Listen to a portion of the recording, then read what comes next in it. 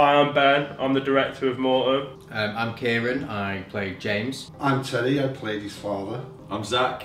I played his best mate. I'm Dylan. I played his girlfriend. Whenever Ben comes to you with an idea, you know it's got something good about it. Yeah.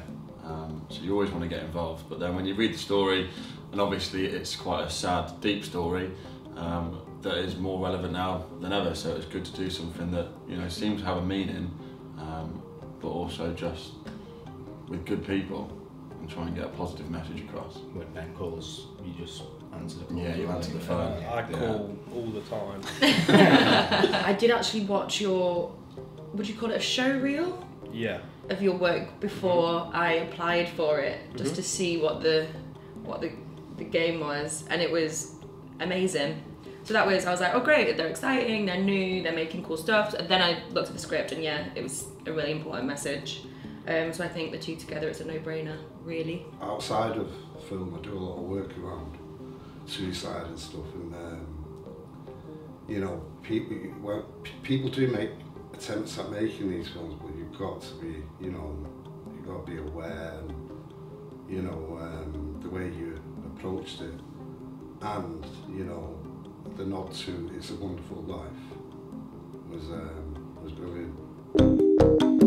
God, I forgot. It was, wasn't it? It was awful. We definitely didn't forget it, did we? No. No, definitely. Maybe that's a testament to how well you did it. I completely. God. That night when Connor rang me, I was at work and he was like, lad, yeah, I've got COVID, lad. and then I rang you, and I rang Zac, and then you two came out and we all just sat there. They had to ring you, let you know that we all had COVID. And then we had to postpone it to a month later, and then we were halfway through shooting, and then you rang me and you were like, yeah mate, my housemate's got COVID. I'm sure it'll be fine. I definitely haven't got it, but yeah, my body's just aching. And I can't stop coughing. And for some reason, I just feel really hot. And I was like, you've got COVID. Fever. You've got COVID, mate. And you were like, nah, I don't think so. 2 days Really later, hot. yeah, I've tested. I did a test. Because things were being moved around, and we all just kind of had to I don't know what the word is, not do favours, but we all had to just be a little bit more flexible with each other, with the filming process, with things that were changing, everything like that. And I think because of that, there's no way to do that if you are all sort of Lone Rangers, do you know what I mean? Yeah. Because we're all having to do favours for each other, we're all having to pick up a stack here or let things go here. Yeah. So we needed to bond really. Yeah, definitely. But we did, thankfully. Yeah, it was fun. I think for saying everything we went through, the whole shoot generally was quite fun. Yeah, definitely. It's the best approach, and I know with what we were filming about and the storyline, you know what I mean? You need to go that relaxed on the outside of it if you're going to deliver it. I always find it Yeah, just get through the day, enjoy yourself, and then The whole day can't be serious, kind of. Save that for the action. And a few of us have worked together before, so we already had sort of friendships built up. But then meeting you two, Dylan and Terry, it was fantastic. It was just a shame that Ben was there for most of it, and it was hot. Yeah. We would cut, so and then all the boys would be in the garden. Taps off. Oh my god, yeah. It's a good job we bonded. Right, Just me and Sarah sat in the garden like, why are they all naked? We're going for another shoot, lads. Get your tops on. I withheld from that.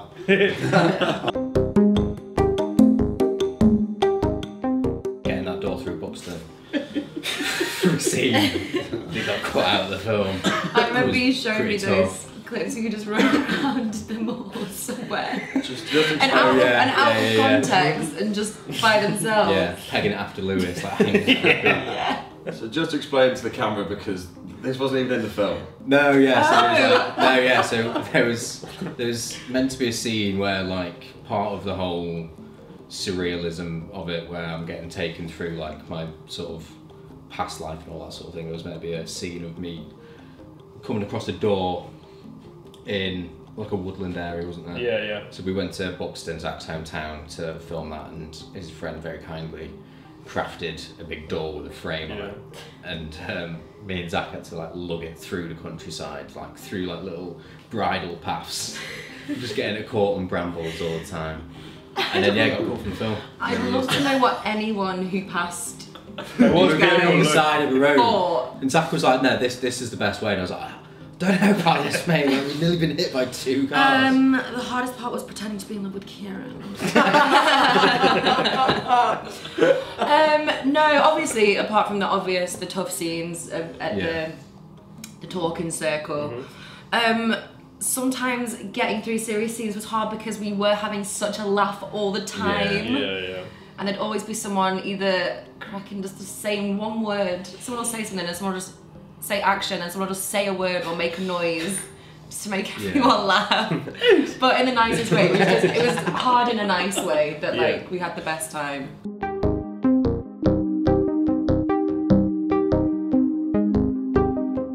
The thing is about filmmaking, especially if if that's what you want to do, and you've got a camera, you've got the sound, you make it happen.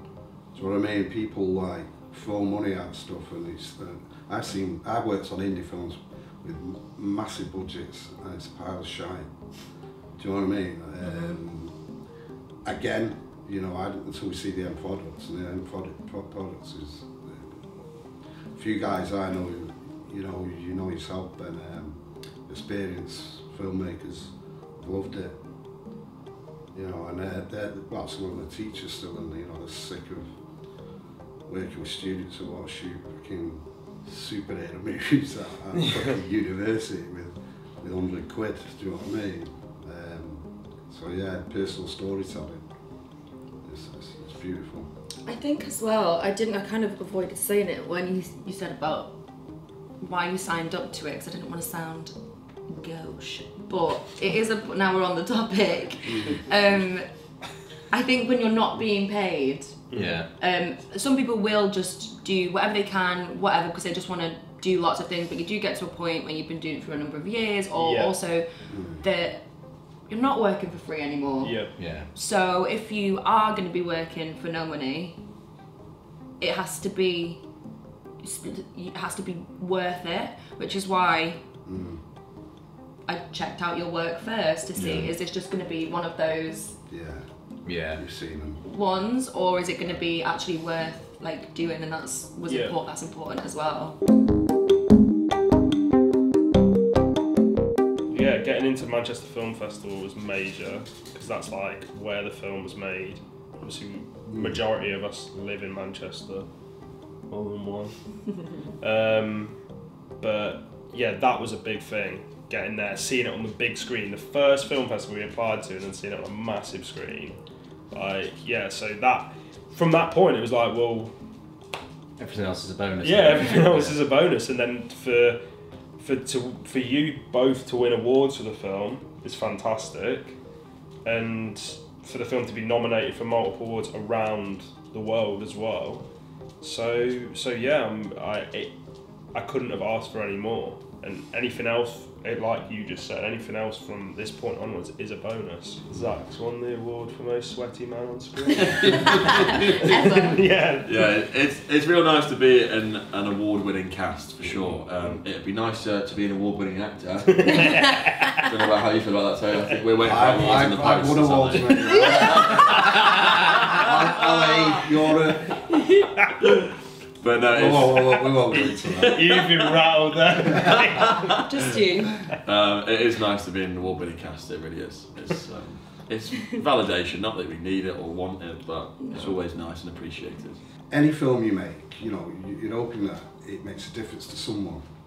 So if you something like this on the topic, if you've made someone think about or talk about what's going on, do you know what I mean? Because let's not avoid, the topic is about suicide.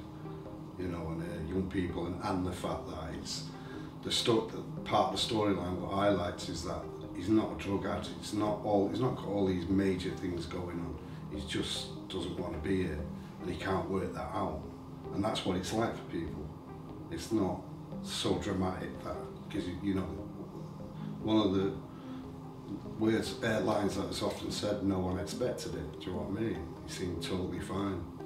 Yeah. So like, if you're reaching someone in any film you do you know what I mean? That's what it's about. If you want someone saying, I really like this about the film or something like that, forget the awards, although they are good. Do you know what I mean? But recognition is for the audience. Yeah.